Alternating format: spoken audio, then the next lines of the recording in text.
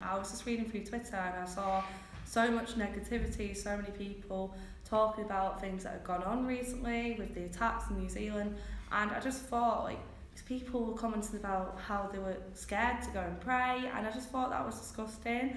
So I just decided, I've got to do something about this. So I sent it to that. So I set up a Facebook event and it's all developed, and here we are now. So you've got a lot of support for the event? Yeah, we have. It's been really nice. We've got over 100 people going or interested on the Facebook event. There's an article that's gone out already, and there's been positive and negative reactions, and I did expect that, but mostly it has been positive, which is really nice.